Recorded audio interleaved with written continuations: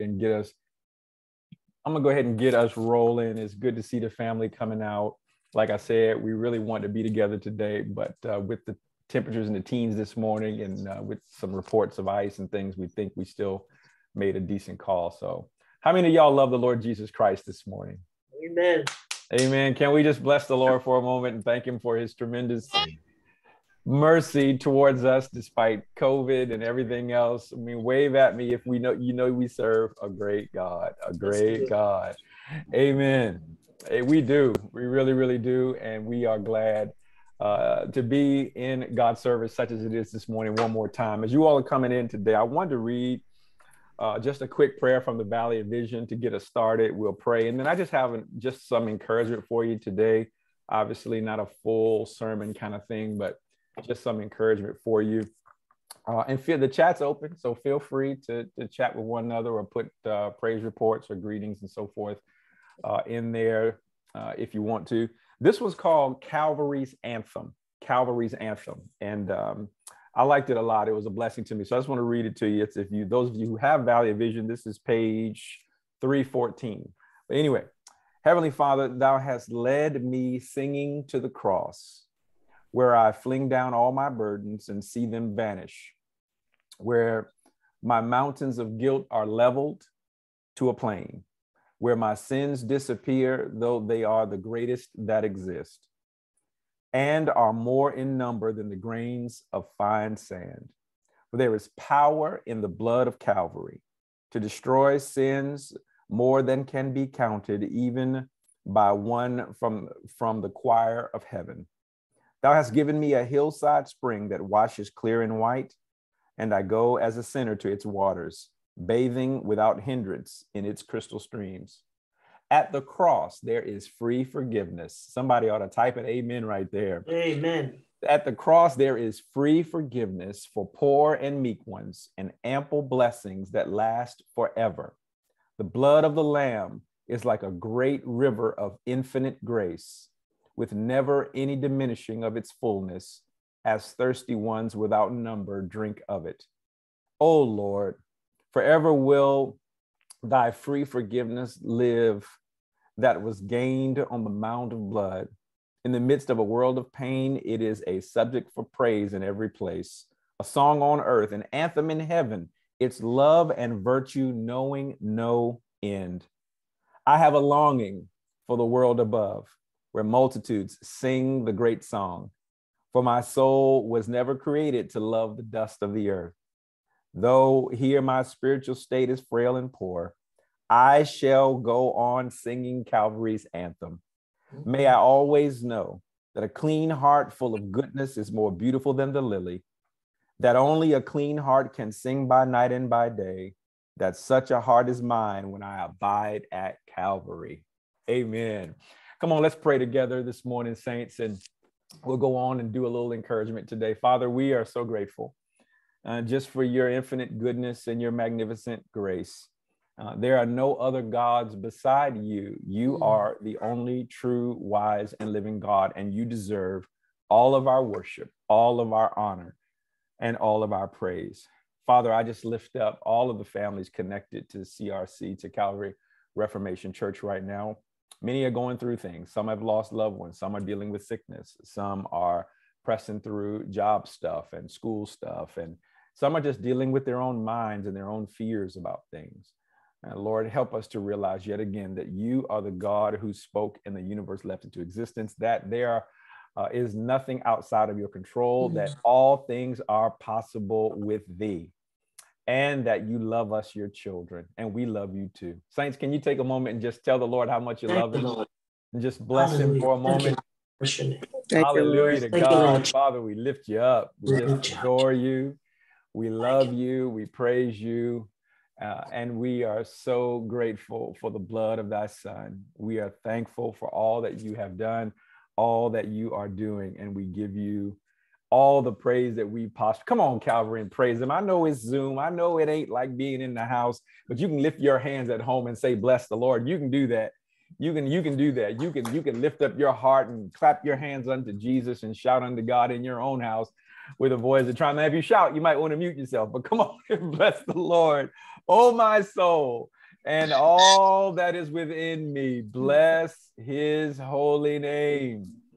Hallelujah. Thank you, Lord. Hallelujah. Thank you, Jesus, for all you have done and all you are doing. Thank you, Jesus.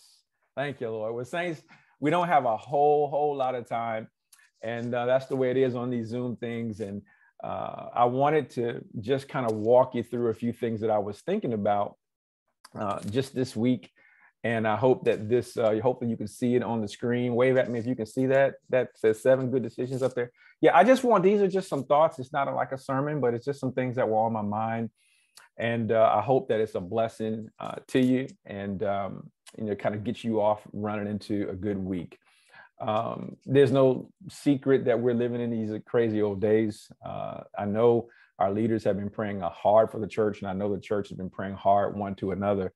But we're in times that we couldn't have anticipated 2 or 3 years ago, not just as it relates to COVID, but just, spiritually, morally, economically, politically. I mean, it's difficult across the board, and the days are uncertain. I mean, we don't know what's going to happen with COVID or any other variants. I know some of you all are fighting off Omicron right now and doing a great job at it. We don't know what's going to happen with world events, and we don't know what's going to happen with the economy. Everything's so up and down. We're literally week to week. And if we're not careful, beloved, that can, it can sap your strength. It could take your joy away. It could make you a little hesitant in the things of God. It could get your focus so off. I mean, you're so focused on the news and the news reports that you can forget to preach the gospel and make disciples and live victoriously. And so if you add to the uncertainty, the rejection all around us of everything pretty much God has ordained, from creation order to just the basic moral laws of God, and even the rejection of the local church in the day in which we live. In this environment, it can be incredibly difficult to be that joyful Christian that's the light in the community, the light in the neighborhood, a blessing to your brothers and sisters. I mean, you really can pull back and go under right now under a cloud of COVID or a cloud of this or a cloud of that, and make yourself really, really scarce in kingdom things. And so how do you maintain your peace and contentment, joy and gladness in the midst of all this? Well, there are a couple of decisions that I believe that we have made, because nothing here today is new, should be making, and hopefully will continue to make. It really boils down to trusting the Lord. Somebody type it in, trust the Lord. If you're sitting with somebody at the house, tell your wife or your husband or your children or your friend, let us trust the Lord our God. That's really what it boils down to. It boils down to daily trusting Christ and doing so according to his word. But, because we love to teach these things out, I kind of put it in a format that has, I talked about 7 decisions that we can make. And these decisions, really, that's what they boil down to, just really giving the Lord our all. And so here's the first one. Trust the sufficiency of the Bible. I don't care what's going on with COVID. You can trust God's word. Amen, somebody, right? I don't care what's going on with the White House or the Richmond House, or even in your house, right? You can trust God's word. And I know we talk a lot about this, but it is really, really important. It's so foundational. You can trust not just the fact that the Bible, is inerrant or inspired. It is certainly God breathed, right? But it is also sufficient. God loves his children enough to give us everything that we need. And so we can trust the sufficiency of the Bible. And you can do that today. You don't have to wait till COVID is over to trust God's word. Number 2, you can serve and worship Jesus, who is the Savior of the Bible, who is the Savior that we read about. You can serve and worship Jesus, right? No matter what happens at the job, no matter what you're dealing with your body or the doctor's report, you can lift your hands. I don't care where you are. I don't care what you're facing. You can lift your hands, whether you're here or whether you're around the world, like Brother Drew. I saw you, Drew, checking in. But you can serve and worship Jesus, the Savior of the Bible. You can pray to him. You can talk with him. You can determine to obey him. And you can build a life upon his word. There is nothing going on right now, beloved, that is stopping you from building a life upon the word of God. And one of the things that we've seen that's a little bit unfortunate is that, the saints, not necessarily some of you, but just in general, Just saints everywhere have stopped kind of living according to scripture. Like it's this COVID pause, right? Well, why is that? We don't have to live that way. As a matter of fact, I beseech you and plead with you, don't live that way, because you'll lose your joy. You could build a life upon the word of God, upon the precepts of God. You can worship, you can pray and sing God's word, right? You can sing of the God of the Bible, and you can actually sing the Bible. You can pray to the God of the Bible throughout your day. And of course, you can pray the scriptures. You can lay them out and pray exactly what God, kick God's words back to him in prayer. You all know this is an important thing, but you can attend a church. You can decide to be a part of a church that preaches the Bible and that actually believes what it says. And we hope we're that for you. But if these notes find their way someplace else, by all means, now is not the time to check out of the local church. Sadly, many have, but it's just the wrong time to do it. And you can preach the gospel of the Bible, right? When was the last time you preached the gospel? When was the last time you told anybody that Jesus saves, right? And to the uttermost, Jesus saves. And again, nothing here is new, but it's just hopefully an encouragement, but also a reminder, because our minds are so pulled in so many different places. And then it's critically important, you can still train up your children according to the Bible. There's nothing going on to hinder that right now. You can still raise up your children according to the Bible. So I just want to give you a few verses on each one of those points, these decisions that I know you already made, but hopefully you'll continue to make, and hopefully I'll continue to make. The first one, again, is trust the word of God. This book, we talked about it a lot, and you've heard this before, but there are really only three ways you can look at it. You can say the Bible is neither authoritative nor binding, which means God didn't write it and we don't have to do it. You can say it's authoritative, but it's not binding, which means, yeah, God wrote it and there's some good things in there. But you just kind of do what you do and just kind of go according to your feelings. That's really popular right now. Or you can believe that what we believe, that the Bible is both authoritative and binding. It was breathed out by God. It comes from him. And he requires his children, because he loves us, to do the pleasant ways and peaceful paths therein. And so every word of God is pure, CRC. He is a shield unto them that put their trust in him. Hallelujah. Not some of the words of God are pure, but every word of God is pure. Even the stuff we don't necessarily like, it's still pure. All scripture is given by inspiration of God, and is profitable for doctrine, for reproof, for correction, and for instruction in righteousness, that the man of God may be perfect, thoroughly furnished unto all good works. God breathed it out for us, right? It's breathed out by him, and you can trust it. You can trust God's word. So often we go to everything else but the scripture when we're confused about what we need to do. And so we want to encourage you, go to the Bible, carry it around with you, put one on your phone and have one here, and read it, study it, get it in through your ear, listen to it, go over the things that you're struggling with, go over those things over and over again. You can make that decision again today. Number 2 was serve and worship Jesus Christ. One of my favorite all-time scriptures. I've read this a zillion times. Jesus Christ, who is the image of the invisible God, the firstborn of every creature. For by him were all things created that are in heaven and that are in earth, visible and invisible, whether they be thrones or dominions or principalities or powers. All things were created by him and are for him. Now listen, because this will encourage you in the times that we're in. And he is before all things. You can apply that verse across the board. He's whatever it is, he's before it. And by him, all things consist. He is literally holding everything together.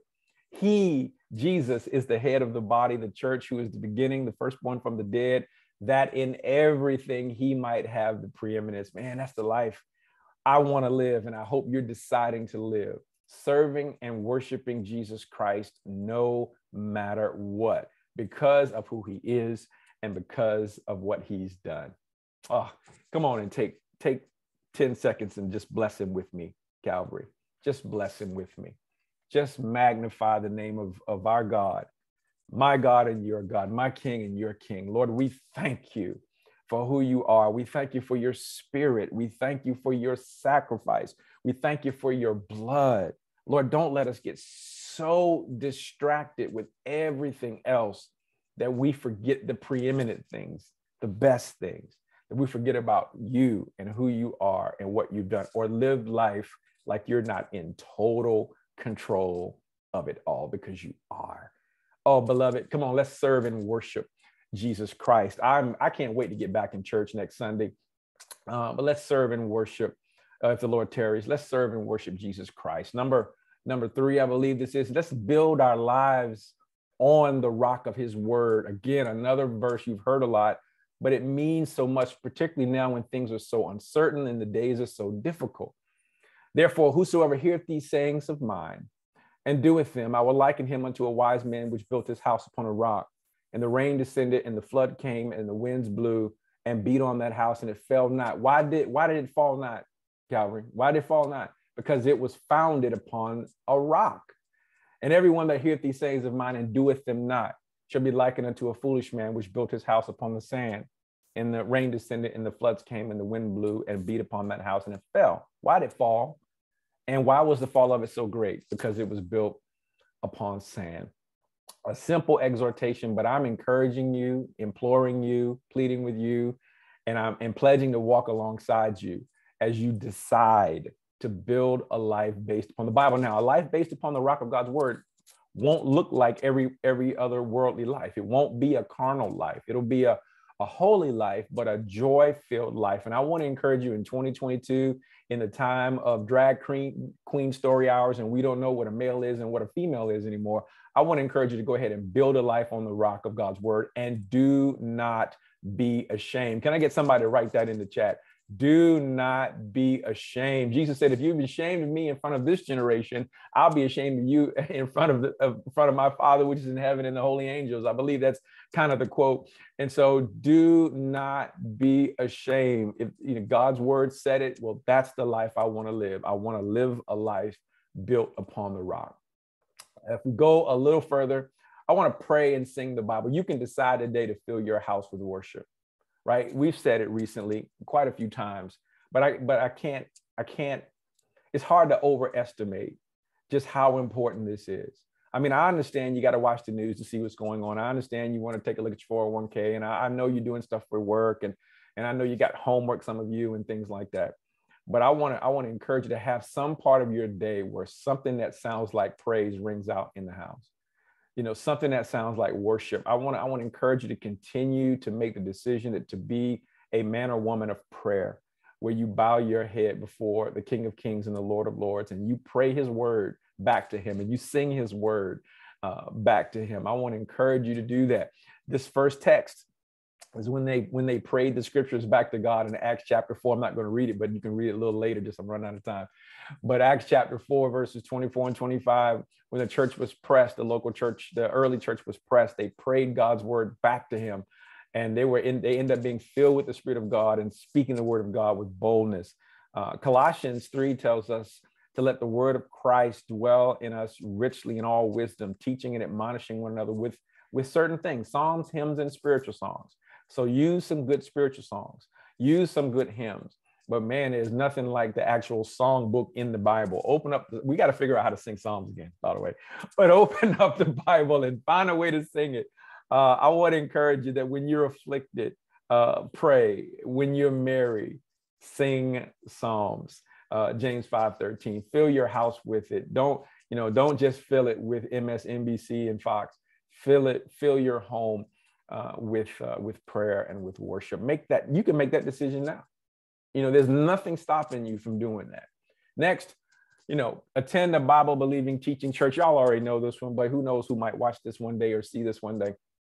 Paul said the church is supposed to be the pillar and ground of truth. He said there's a way to behave yourself in the house of God, which is the church of the living God. He told Timothy, preach the word, be instant, in season and out of season, reprove, rebuke, exhort. All these things ought to be going on in the local church with all long suffering, right, patience, but also with all doctrine. For the time will come where they will not endure sound doctrine. Now, oh, by the way, I've never met anybody who says I will not endure sound doctrine, but it happens. And I've never met anybody who kind of went after bad teachers with itching ears. No one ever admits to that. but it happens. And so I want to encourage you. It's really, really important. If you think we're sound and teaching sound doctrine, then, be easy to find. Watch the sermons when you're away. Be connected. Be a good giver. Be a good member. Serve, worship, be a part. Don't change your number and don't tell us, right? But be be a real integral part of a Bible believing and teaching church. It's critical right now. I'm telling you, there's not enough money in the world for me to take my wife and children into some foolishness. It's too important. So think that through, and then pray for us too, as we're continuing to try to be this for our flock. Preach the gospel of the Bible. You can make this decision right now. This is a good decision to be a preacher of the gospel. You know the gospel, that he was despised and rejected of men, a man of sorrows and acquainted with grief. And we hid, as it were, our faces from him. He was despised and we esteemed him not. But look at verse 4. Surely he borne our griefs and carried our sorrows, yet did we esteem him stricken, smitten of God, and afflicted. But he was wounded for our transgressions, bruised for our iniquities. Hallelujah. Somebody praise him, right? The chastisement of our peace was upon him. And say it with me. And with his stripes, we are healed. Moreover, brethren, I declare to you the gospel which I preached unto you, which also ye have received, and wherein ye stand, by which ye also are saved, if you keep in memory what I preached unto you, unless you believed in vain. For I delivered unto you, first of all, that which I also received, how that Christ died for our sins, according to the scriptures, that he was buried, and that he rose again the third day, according to the scriptures. Beloved, this is the gospel that we have to preach, that Christ died for our sins. Sin is transgression of the law. Our problem is a sin problem, a rebellion problem. This isn't about self-actualizing or getting a new Maserati. This is about the fact that we're rebels against a holy God, but God loved the world so much that he sent his only begotten son into the world, that those he would call and choose would be saved, right? Is there any better news than that? And that hasn't changed. And even in the midst of COVID, where people are scared about life and death, and there's other things happening right now other than COVID, all kinds of sudden deaths, and it's something, it's crazy. But in the midst of it all, preach the gospel. Preach the gospel to your children. Preach the gospel in your neighborhood. Don't forget the hope of glory is not in this world. It's not even in perfect health or great finances. The hope of this world is in the Lord Jesus Christ. The hope of glory is the hope of eternity. It is in the Lord Jesus Christ. Come on and wave at me and praise him right now. Really, it's not. I don't want to get sick either, right? But it's not, but that's not my hope. My hope is not how well I do in my health, even though it's important. My hope is in the fact that Christ died for my sins. All of my transgressions, all of my wickedness has been cleared by the blood of Jesus. Hallelujah. Hallelujah. I wish I was in church with y'all right now. But it's been cleared by the blood of the Lamb. And so even if COVID rises up and gets one of us or gets me, I'm going to lay my eyes down and close them. I'm going to wake up in the arms of Jesus. Now, we're believing God for healing and all of that. But don't forget where the ultimate joy lies. And that's at Calvary. Bless the Lord.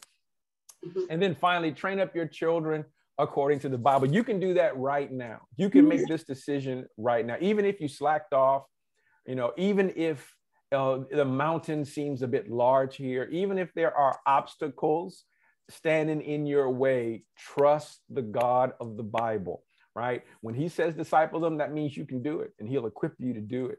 And so parents, I want to encourage grandparents who have real sway in the hearts and lives of your grandchildren. I want to encourage you to stay on that wall, Bible in one hand, sword in the other. I want to encourage you, stay on that wall. Keep teaching them, keep bringing them to church, keep getting them involved. I don't know what is this thing with parents and the kids are growing up in church and then they're still in your house and they're 17 and you just don't let them come to church anymore. What is that? I want to encourage you. No, that, as long as you have sway, keep putting them under the gospel, keep them around Christian people who are indwelt by the Spirit of God. Keep, waging that education battle, and it is indeed a battle. But keep fighting, keep teaching, and keep doing family worship. Amen. And so these are decisions you can make now. To recap, in what ways can you renew your faith in the Word of God? Have you slipped over into, what some politician says, or what some physician says, or what some entertainer says, and letting their words supersede or be above the word of God? How can you better serve the Lord Jesus Christ right now? Yep, we walk by faith, not by sight, and we certainly are in grace. So this isn't some legalism thing. But what could you do to give more honor and praise unto Christ? What areas in your life are out of alignment with Scripture right now? You look at it and you look at your life, you look at the Scripture, you look at your life, you look at the Scripture, look at your life. Well, how long you want to do that? And how long do I want to do that? Let's be honest about that. That's the decision you can make right now. What needs to change in your personal and household worship? Has it become boring or dull to you? What has happened there, and how might you go before the Lord to fix it? Mm-hmm. How can you better serve the local church? Yeah, I know it's tough right now, and it's a hard season in this area, but the word of God remains the word of God. And so how can you better serve even our local church? There's a plethora of needs. We need more singers. We need more musicians. We need. There's always a need, right? And so how can you fill that gap and get on the wall with us? When was the last time you shared the gospel? And that's a convicting question. And it's not a legalistic question. There's no quota here, but it's worth asking. I mean, and if your answer is, 1990, okay, maybe there needs to be an adjustment. So when was the last time you shared the gospel? And then what adjustments must you make in discipling your own children? And that can be a tough one there too. But as they grow, things change a little bit on you, and you may have to adjust. So what adjustment must you make in continuing to raise up godly children? Well, friends, that's really it. I'm looking at the time. I wanted to at least have time for you all to interact. But just as a closing encouragement today, this is something that I'm just living my life by right now. These three things: love deeply, hold loosely, trust the Lord. I want to encourage you to love deeply. And that means you kind of have to go beyond the norm, really love our Lord with all your heart, mind, soul, and strength, and then really love folk deeply in your household and also the household of God. If you're wondering, who do I love deeply? Well, it starts in your house, and then it goes to the house of God, and then it goes outside, and then every other place, your neighbors and your coworkers and your friends and so forth. But love deeply. Ask yourself, am I really giving of myself to my husband or my wife or my children, to my local church, my brothers and sisters in Christ, to my family, to my friends and coworkers and so forth, according to the word. Hold temporary things loosely, right? Hold loosely. You can't stop people from coming in and out of your life, even though it can be difficult. You can't hold on to being 27 forever. You're 57 now. It's okay. Money comes and money goes. Health challenges are there, but your joy is not in temporary things. Your ultimate joy is in Christ. And so let's learn how to hold on to stuff loosely. Love deeply, but hold loosely. And then finally, trust the Lord our God. Just our confidence has to, if we put our trust, and I hope y'all have figured this out, and I don't mean no harm, so nobody get mad at me, but if your 100% trust is in Pfizer, it's not going to work out for you. It's just not. If it's in a dollar bill, right, or $20, it's not going to work out for you, right? Put your trust in the Lord our God. He is the only one that will absolutely never fail you. Absolutely. Even husbands and wives who love each other deeply make mistakes, but it's the Lord our God who never errs, will never fail you. And so love deeply, hold loosely, and trust the Lord. My prayer for you this week is that you just have a fantastic week in the Lord. May the Lord heal all households of Omicron and any other crons, because I know we've all kind of blown through a lot of households. If you're worried and stressed, don't forget your pastors are here, your deacons are here. You got friends that love you. Be on the lookout for those who lost loved ones. I just heard this week of two of our families. One lost a grandfather, one lost a brother. And so please be on the lookout for encouragement along those lines. If you're looking for stuff to do with your time and you just don't want it to be on Instagram and Meta, our website is just jam full of teaching. Church and Family Life website, the same. Generations.org, just tremendous books and stuff for your kids to read. Answers in Genesis with Ken Ham, just a lot of good apologetics materials. Living Waters help you reach out to folks with the gospel. I mean, these are just some of our favorites, but we'll send these notes around to anybody that wants them. And so I believe we are, are y'all still there? Okay, yes, y'all still there. There we go. And so I want to give y'all, we got a few minutes left. Just want to give you a time for any prayer requests. Time to interact because we kind of miss each other. And I'll kind of hush unless you have a question about anything you're going through. Feel free to fellowship, family. And let me see if I can start doing a little unmuting, and then you all can mute as you feel like you need to. So hi. There we go. Hey, family. Hey. Good morning, everyone. Love y'all. You ain't gotta leave though. Don't leave yet. We still got some time. Don't leave. Stay for 2 more minutes. Just stay for 2 more minutes. Hi. Morning. Hi, Bishop. Good morning. Hey. Good seeing everybody. Good to see you. Hey, everybody. God bless everyone. Good to see you guys. Morning, everybody. Morning. Morning, everyone. Morning. Everybody's face again. Good morning. Good morning. Good morning. Hey, Angelica. Oh, where's Angelica? Hey, Keisha. Good to see you. What's up, Johnny? Hey, how's it going? Doing well, man. Hey, Kathy. Hey, family. Hey, Jamal. Good to see you. Hey, Latina and the Collins fam. Eddie, I see you out there. Thelma, I see you out there. Lillian, I see you out there. Brother Mel, how you doing? Todd, see y'all out there. Kev. Deanna, good to see y'all. Alexis. Morning. Jared and Monroe, see y'all out there.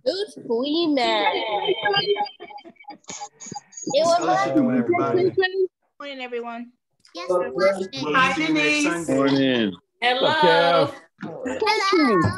Corey, where's that Hey, baby, Brother man? Sam. Yeah, where's the baby? She's with mommy right now. Okay, all right. Otherwise, see you, I'll be posting her everywhere, but she's with mommy right now. I got you. Good to see you, Drew. Y'all don't know Drew is like in Europe. So, hey, Drew, what time is it, Drew, in Europe right now? Hi. It's a little after 5 p.m. 5 p.m. Okay, good to see you, brother. Good to see everybody's see you, face. man. Hey, brother Drew.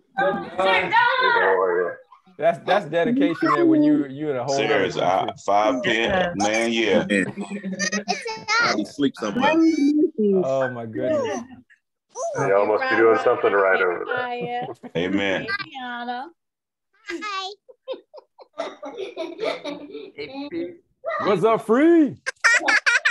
See you, man. See you. Well, guys, as we get prepared to shut it down for today, again, our heart was to just keep you safe in the ice. If we were a little bit overconfident or a little overcautious, rather, please forgive us. But we looked at even this morning, there were some reports of some ice out there. So that was kind of where we were with that. I want to pray for you as we close. Next week, I looked at the weather so far. It looks good. I know there's a lot going on, but if y'all will be, what I really want to see our church do is be more serious about corporate prayer. It starts at 9:45. We joke about it, but I want you to consider making some real effort to be a part of corporate prayer. And we're going to be talking about marriage. I got a message queued up on marriage next week. And as we get into February, of course, Valentine's Day is a nice little time to do that. But let's keep reaching out. There's so many unchurched people. There's so many unsaved people. There's so many people worried about sickness and death right now. So I don't want you to worry about sickness and death. I want you to trust the Lord, even as you're being wise with your body. But I also want you to have an eye towards those who need you, who need the word that God has put in you. And so it's a time to be light, y'all. It's a time to do it by the Bible. It's a time to do it in love. It's a time to walk in holiness. It's a time to really be forgiving and bless. And it's a time where the enemy is really busy too. And so don't forget that this is a spiritual war, ultimately, that we are fighting. And so drop all grudges, love real good, be faithful. Let's also give strong today, or mail it in if you need to. Last couple of weeks we're like, right? So we really want to, let's see what we can do. And let me just pray for you.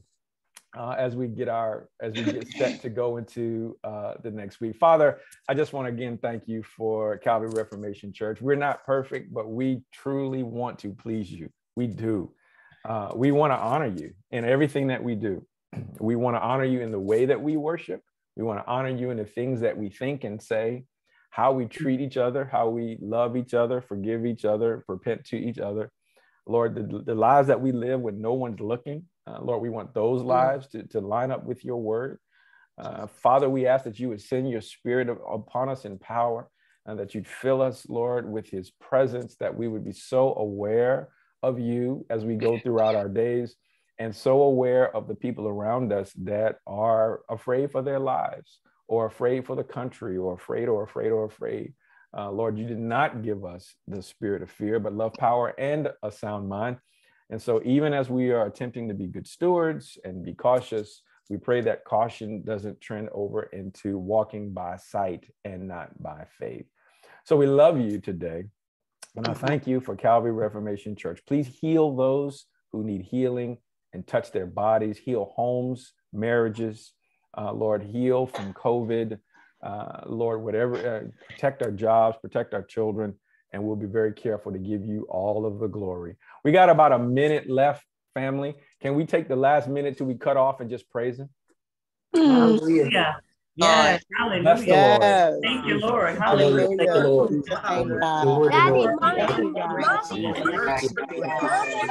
There's none like you, Lord. There's none like you. From everlasting to everlasting, thou art God. Thank you, Lord God. There's just no one else Is like your you. mercy, Lord. You're our No hope, one our else, strength, and our Lord. song. You're our strong tower where we run to and are safe. From everlasting to everlasting, Alpha and Omega, the absolute beginning and the end of it all. Hallelujah.